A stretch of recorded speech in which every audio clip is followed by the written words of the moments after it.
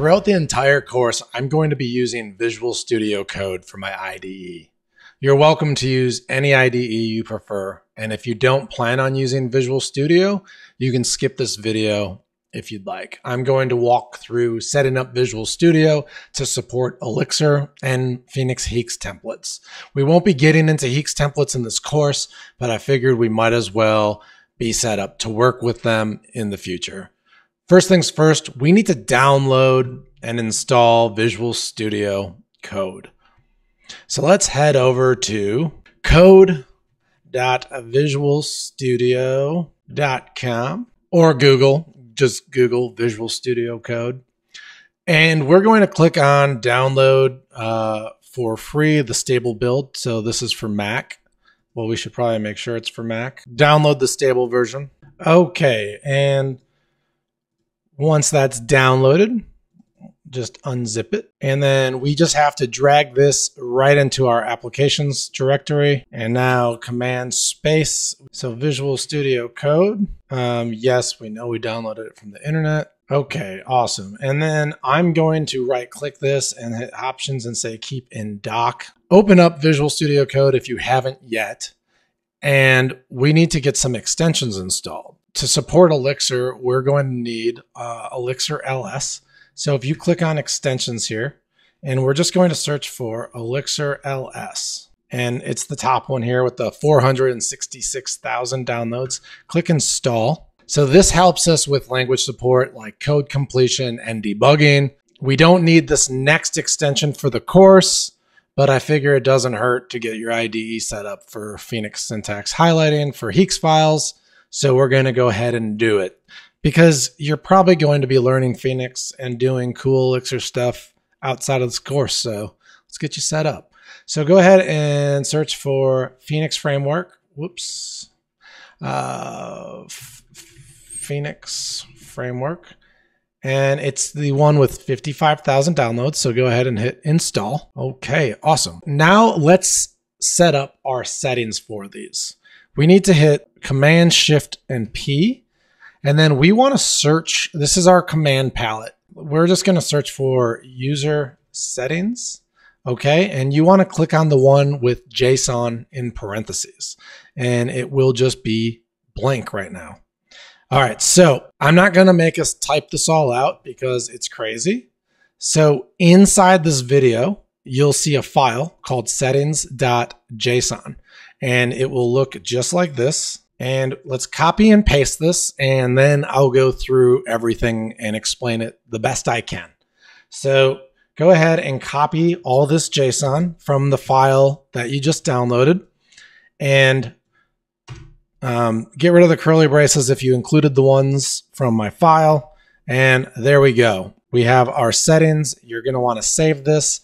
And you want to make sure you open the settings. All right, so let's just run through this line by line. Elixir ls.suggest specs. This, setting it to false, it disables automatic suggestions for function specs. And then the dialyzer enabled true. It's a tool for static analysis of code. And then the signature after complete, setting that to false. It disables showing function signatures after auto completion. And then Elixir LS fetch depths. We want this set to false. And we don't want it to fetch project dependencies. There are some cases where, like, if you're trying to debug why maybe your settings aren't working, you might want to set this true for a time frame. But for the most part, we're going to keep this false, okay? And then inside the file.associations, we have this asterisk.heeks and then the phoenix-heeks. And this tells VS Code to associate all files with the .heeks extension as a Phoenix Heeks template, okay?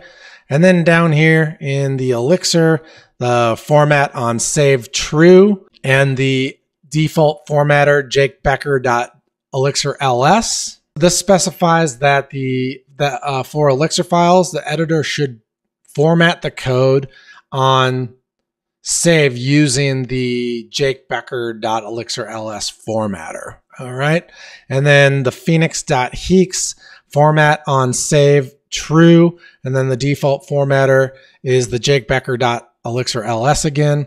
Same concept. On save are going to use the jakebecker.ls formatter, but for Phoenix Heeks files. And then we have our emmet.include included languages. So basically, it's just telling Emmet to apply HTML expansions to all of these file types. Okay. And then the trigger expansion on tab. This allows you to type an Emmet abbreviation and press the tab key to expand it. This is just allowing our .heeks files and any embedded Heeks or I should say embedded Elixir to just have some auto completion. All right. So those are our VS Code settings. And these just help, set up our VS Code environment for a more like streamlined and tailored experience when we're working with Elixir and other Phoenix projects. So go ahead and save this, and let's wrap this video up with an optional theme. I think the most popular question that I get asked is, what theme do I use?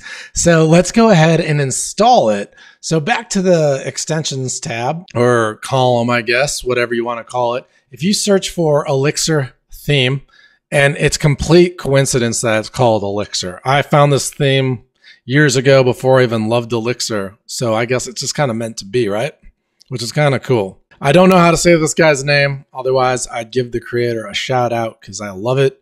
But go ahead and install the Elixir theme here. And then when it's done installing, it's going to pop up with what you want to run. I run the No Italics Less Dark 2. But if you want to change it, you just go to set color theme and you can change it to whatever you want. But this is what I prefer. And this is my IDE setup. It's pretty. And now that we have everything set up, we're ready to dive into some Elixir code. So I will see you in the next video.